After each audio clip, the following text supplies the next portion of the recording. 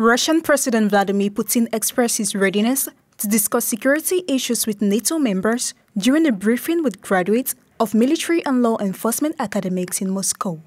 Recently, at a meeting with the leadership of the Ministry of Foreign Affairs, he outlined the vision of work to create equal and indivisible security in Eurasia.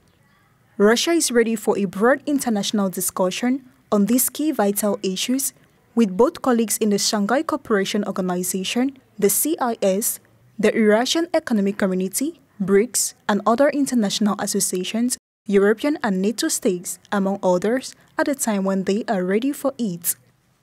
According to Putin, Russia was closely monitoring such intentions and will respond appropriately if any happened, commenting on NATO Secretary-General Jens Stoltenberg's remark about putting the alliance's nuclear forces on alert.